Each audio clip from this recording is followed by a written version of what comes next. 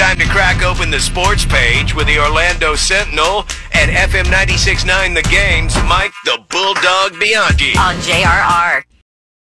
Hey, Bulldog, what do you say we clear the deck of the non-football stuff before we get into Overreaction Football Monday? How's that sound? Let's do it, Orlando City. Oh, playoffs are over already. They go up to Montreal, lose 2-0 to Montreal. They had some chances early in that match last night, couldn't get it done. They kept kicking the ball over the goal and not into it. Montreal, one of the best teams in the league, so there's no shame in losing to Montreal.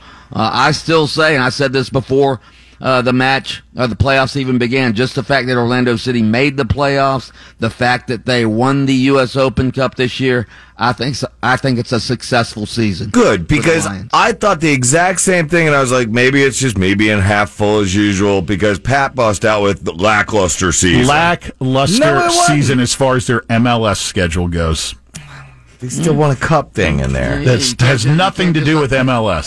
It does have nothing to do with MLS, but it is part of the soccer season. I know as traditional American sports fans, we don't quite grasp that these other tournaments actually mean something in soccer, and for the fact that Orlando City actually won a trophy for the first time in their club's history is pretty significant. And made it to the playoffs, thank you.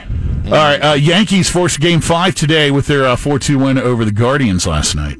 That's right, but what about my Padres, though? They were the story of the week and eliminating the Dodgers with the highest payroll in baseball. The Dodgers won 111 games this year, and my Pods took them down. How did that taste, L.A.? Let me look back at who picked what team. How about the 6.5-hour, 18-inning marathon in Seattle Saturday afternoon / Saturday night? Oh, my God. Could you imagine? I mean, I like going to baseball games. I don't like sitting through baseball games that long. In a packed stadium, nonetheless. For the record, gentlemen, as he's yanking off with his Pods, we have, when I look at the names, Pat, Yankees. You still got a chance. I have the Braves. They're doing good. Bravos. They're gone. Okay, they're gone. So they're out. And by the way, dog, you had the Dodgers. Where are they?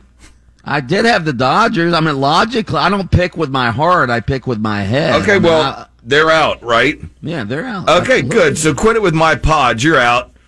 Lynch, you took the cake on this one. Credit where credit due. Well, let's not get ahead of ourselves. They got to play again this evening, see who moves on.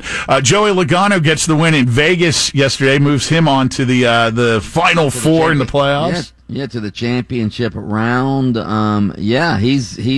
He's dominant in Vegas. I think he's won 3 times in Vegas throughout his career. So, yeah, Joey Logano, who won the championship back in 2018, and Team Penske, man, they are rolling. They won the Indy Car Championship a couple of weeks ago, and now they're in the running to win the NASCAR Championship as well. Quick news for the Magic, Jalen Suggs, who hyperextended his knee in the preseason. He will be available for the opener coming up on Wednesday, so good for that. Yeah, NBA season opens tomorrow with 2 games. That's right. Yeah. I know. All right, on to football. Not a good Sunday for our state NFL teams. The Dolphins go down. Their third-team quarterback, Skylar Thompson, got hurt, so they had to bring Teddy Bridgewater in off the bench, who was just a emergency quarterback, so they brought him in. Bridgewater didn't actually play that badly. Dolphins' offense wasn't the problem yesterday. It was their defense that was the problem. They lose to the Vikings 24-16. The Jaguars lose to the Indianapolis Colts. That's their 3rd straight loss. And the Bucks, oh my God. The Bucks lose to the pathetic Steelers. They lose to the Steelers, who'd lost. I think they'd lost 4 in a row, 20-18. The Bucks lose to the Steelers, and this is gonna be a pretty big story. Tom Brady took more time off from the team to attend Patriots owner Robert Kraft's wedding in New York City on Friday night. Did not fly to the game with the team. He skipped the Bucks walkthrough practice and meetings Saturday morning because he was not back from the wedding. And oh, by the way, he was not escorted by his wife Giselle at the wedding. So that's going to be a pretty big story, I think, today. People are going to be debating, is Brady fully committed to the team, right? It certainly doesn't feel that way. Right. Or look that way. They were pathetic yesterday. That's all there is to it. I looked. Did you guys see him mouthing the MFer and the GDs, everything? He was so pissed. Screaming at the linemen on the sideline. He was screaming at his offensive linemen because they weren't protecting him. Yeah. How about Kraft getting married? How old was that dame he married? Wasn't she like, I don't know, 26 or something? I don't know. Did he meet her at the massage? Was she a therapeutic massage practitioner? I'm not sure. Eagles undefeated. Eagles undefeated. But what about the New York teams? The Giants and the Jets. The pathetic New York teams are rolling right now. They both win yesterday. They're both, if not at the top of their division, at least they're challenging at the top of their division. So good for the New York teams for actually winning. Speaking of New York teams, how about those Buffalo Bills beating the Chiefs yesterday 24-20? That was a showdown between maybe the two best quarterbacks in the league, Josh Allen and Patrick Mahomes. The difference was Patrick Mahomes threw a couple of interceptions in that game that allowed the Bills to come up with a squeaker. They scored the last touchdown with 1:04 remaining. So it was Josh Allen to Dawson Knox, whose brother, by the way, was a player at FIU who just passed away a few weeks ago. Yeah, that was a cool story for him. You saw the emotion after he scored, you know. Hey, Bulldog, college football. I said this at the start of the show. I want to ask you, have you ever seen a post-game celebration the likes of what happened at Rocky Top on Saturday night? God.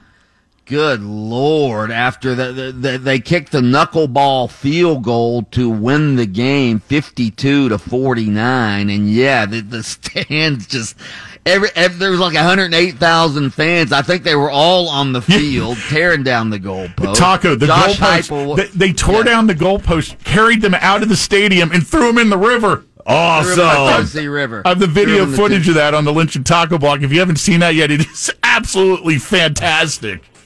Yeah, and by the way, I've been saying for years that Josh Heupel is the greatest offensive coach in college football. He's proven it. He proved it Saturday. 52 points on Alabama, 550 yards of offense.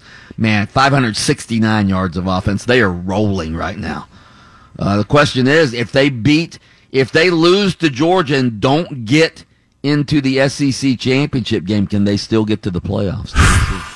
Man, it's going to be interesting. Alabama's still in a golden position to get to the playoff. Yeah, if they win the West and beat Georgia, they're in. I was talking to a Georgia fan yesterday, and he goes, I'm concerned. He goes, I go to that game every year because one of his friends is a diehard Tennessee, so they both go to the game every year. He goes, I've been giving a mess all these years. He goes, I'm a little worried. I would be too. By the way, Gators lose to LSU. Clemson beats FSU. Miami squeaked a squeaker over Virginia Tech, although that game wasn't as close as the score indicated. But Florida State, and Miami, they're all mediocre this year. I think we all would agree upon that. Yeah, the days of the college football national championship going through Florida are long gone. Yeah. Unfortunately. UCF. Well, yeah, you can argue that. All right, Bulldog, I know there's lots more to discuss, and I know you'll be doing it there on FM 96.9 The Game this morning. We thank you for taking some time to join us here during the sports page on JRR and give us the sounds of a grown man barking to take us out. Oh. Check out the daily podcast anytime on the iHeartRadio app. Download it for free at WJRR.com.